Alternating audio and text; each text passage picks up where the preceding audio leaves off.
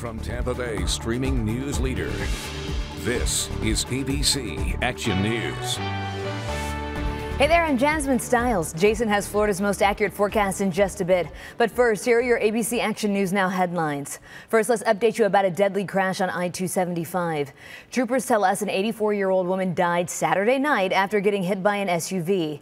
Just after 8:30, troopers say that SUV was heading south on I-275 near the Fowler Avenue exit when for some reason the elderly woman ran across the highway. She died at the scene of the crash. Southbound traffic had to be rerouted onto Fowler for hours after that accident.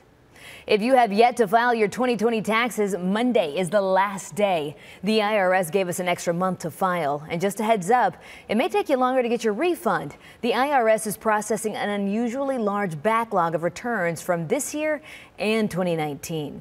And in case you missed it, May is Skin Cancer Awareness Month, and all month long we're taking action to keep you and your family safe. Health experts say we need to keep the sunscreen close by.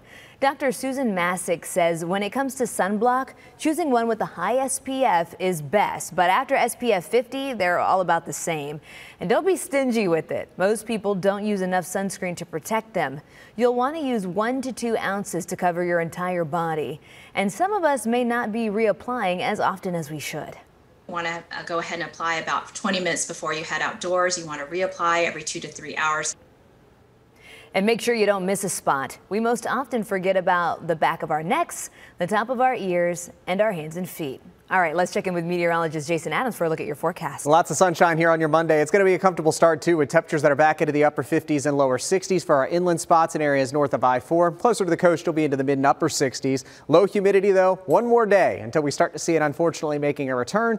So it will be warm, it will be breezy, but thankfully it won't be uncomfortable with those heat index values up to 100. The heat index will be close to what the actual temperatures are, which are into the mid 80s inland, upper 80s to around 90 degrees at the coast. There's a less than 10% chance you'll see a passing shower or isolated thunderstorm.